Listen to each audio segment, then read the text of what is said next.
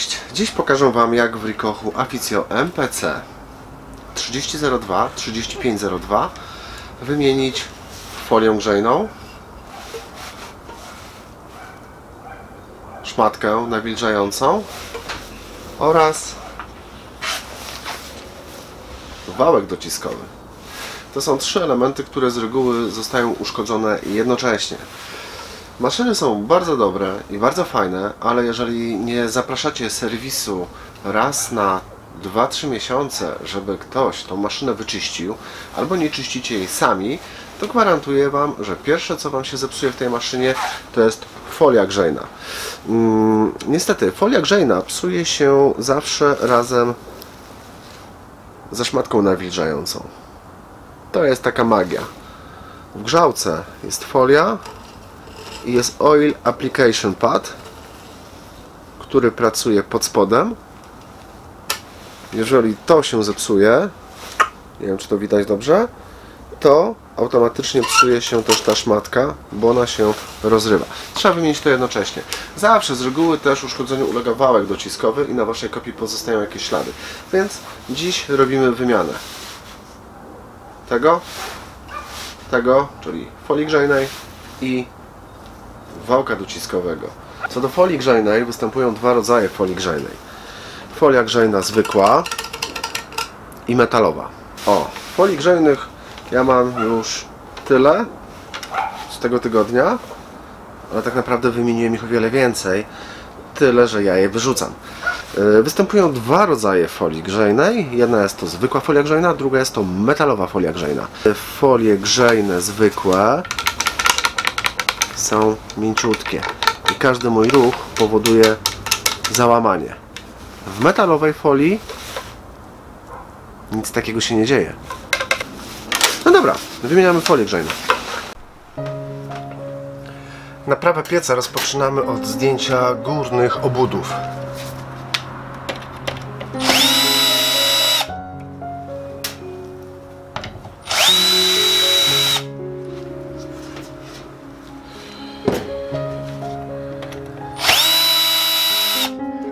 Zdejmujemy prowadnicę papieru.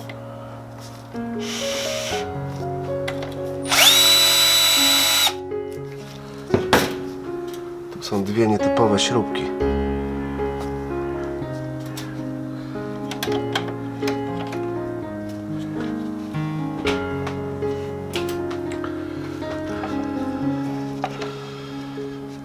Teraz musimy wykręcić te dwie śruby.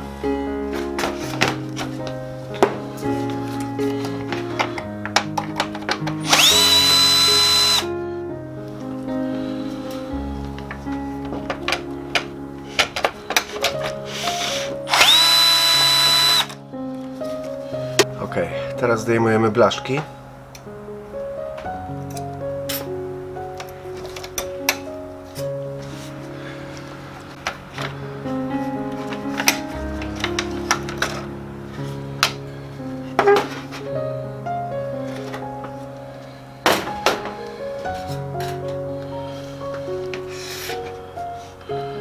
Teraz czas odkręcić te dwie śruby.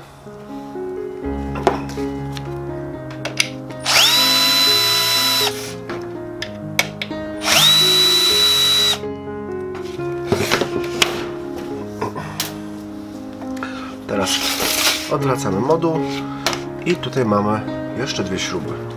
Jedną i drugą.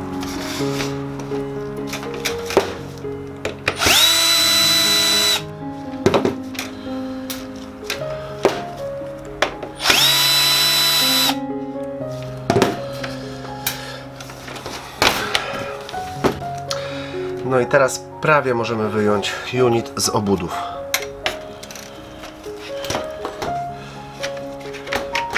Ale on nie chce wyjść. Jeszcze nie chce. Rozłączamy termistory. No. Jeden. I drugi. I to jeszcze nie koniec. Bo teraz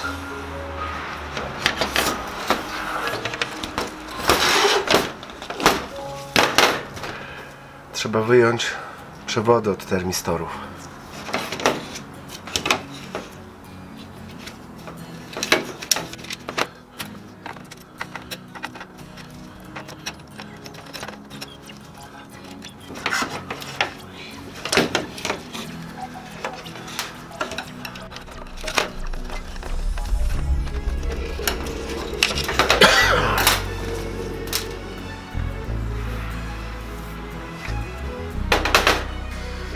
Dobrze, teraz zdejmujemy górną obudowę.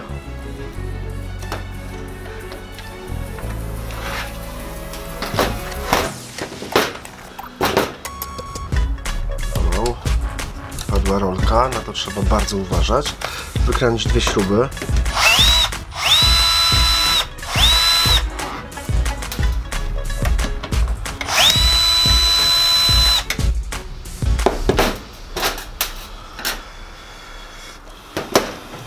Teraz wykręcamy te śruby, 4.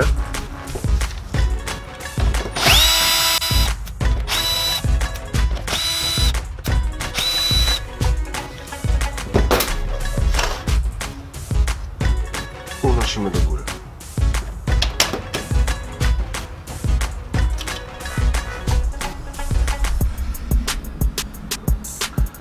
Zdejmujemy zabezpieczenie, a następnie koło i tą blachę.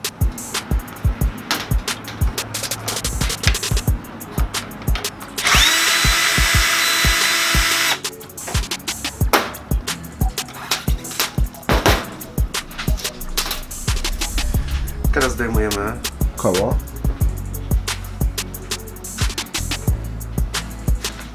Trzeba zdjąć zawleczkę.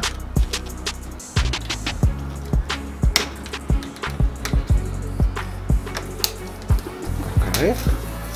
Nasza zawleczka i nasze kółeczko.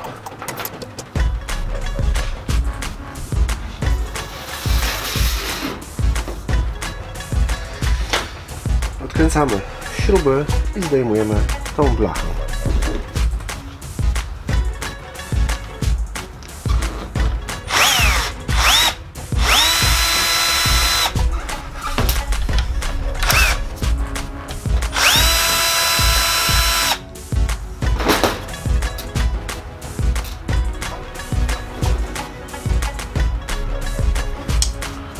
Jeszcze jedna, sorki.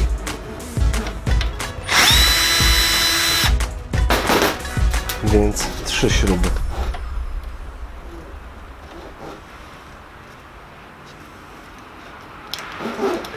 Ok. I te śruby były tutaj. O, jejku, tutaj. I tutaj.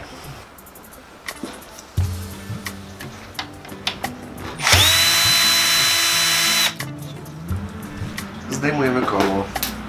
A właściwie 2 kółeczka. To było tak. Teraz możemy sobie je zdjąć. No. I drugie.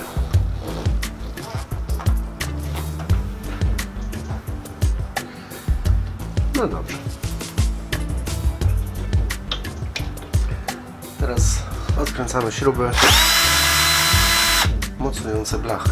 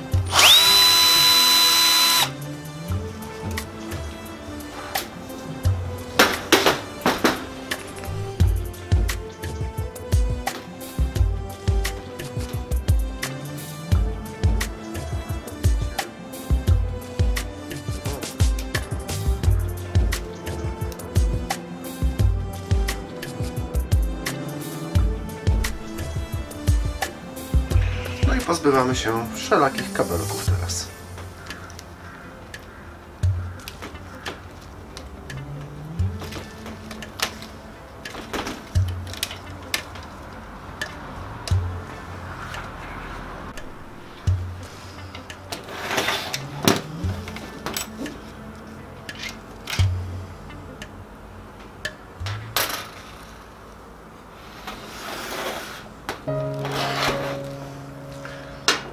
Teraz odkręcamy śruby mocujące czarny plastik.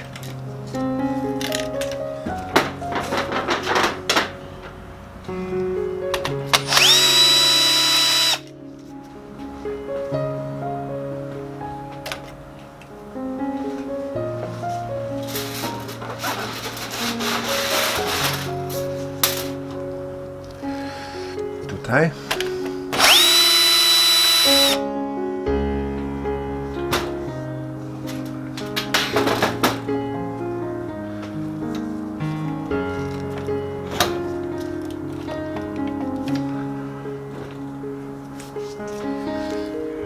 Masa.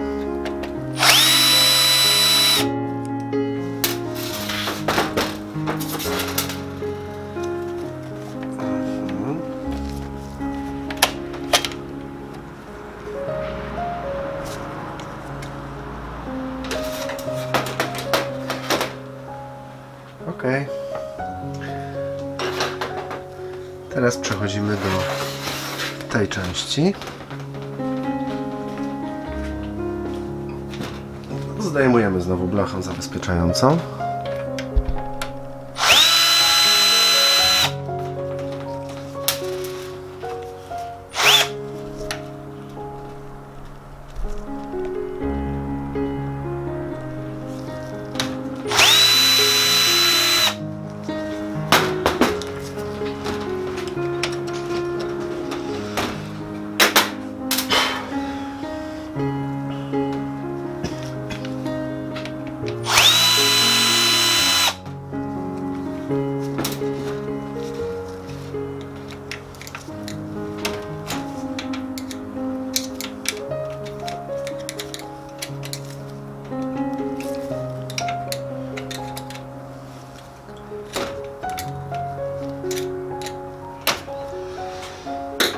Jedziemy.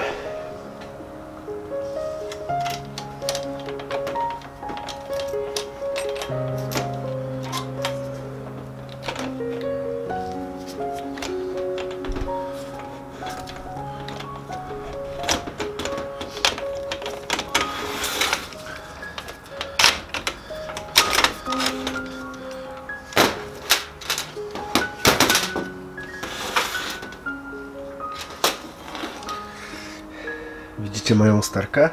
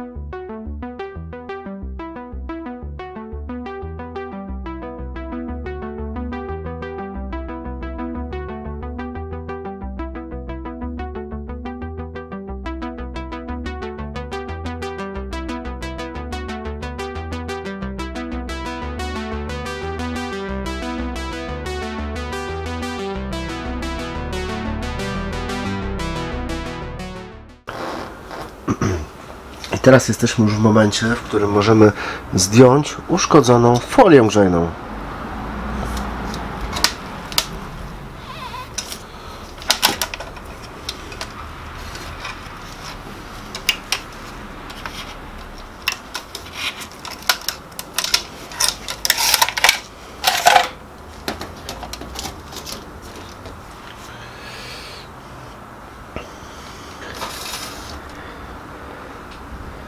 Z reguły uszkodzeniu ulega i folia, i ten materiał.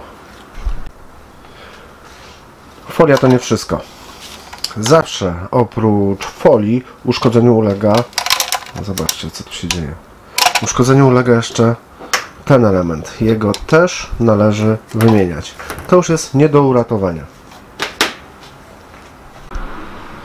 No dobrze, ja jednak instaluję moją starą folię z taką fajną dziurą, ale to nie o to chodzi. Chodzi o to, żeby pokazać, jak to robić. Wkładamy nową folię.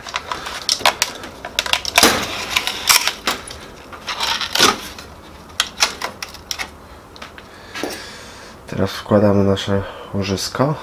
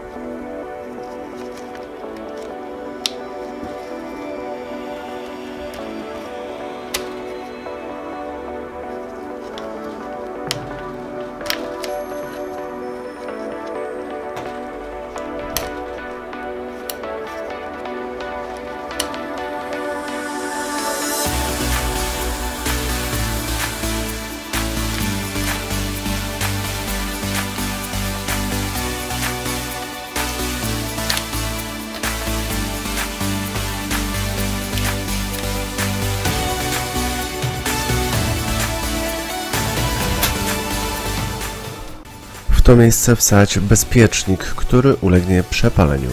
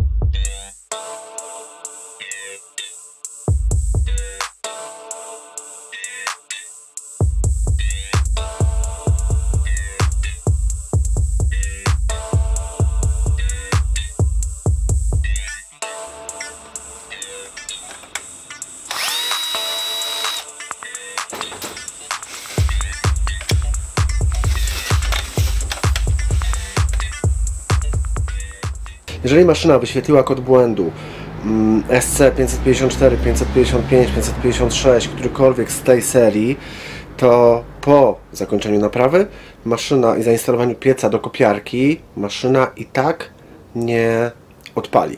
Musicie przeprowadzić procedurę resetu kopiarki. Jak to wygląda? Teraz Wam pokażę. Pamiętaj, że w to miejsce musi być wsadzony bezpiecznik, żeby zresetować maszynę. Teraz wejdź w tryb serwisowy, żółty, 107, trzymaj C, aż do momentu, gdy maszyna wejdzie w system SP. Wciśnij system SP, wybierz trzeci punkt i znajdź symulację o numerze, teraz można sobie przewijać na dół, numer 14, Fusing Unit. Tutaj wartość z 0 zmień na 1. To oznacza, że maszyna dostaje nowe części. Wybierz podpunkt numer 18, zmień na 1 i 19 zmień na 1 po prawej stronie. To jest informacja, że maszyna dostaje nowe części. Ponownie w menu głównym System SP wybierz piąty podpunkt, znajdź 5810 SC Reset. Wybierz 1 i wciśnij Execute. Następnie wybierz 2 i wciśnij Execute. Musisz wyłączyć maszynę i włączyć, ona dopiero teraz będzie zresetowana.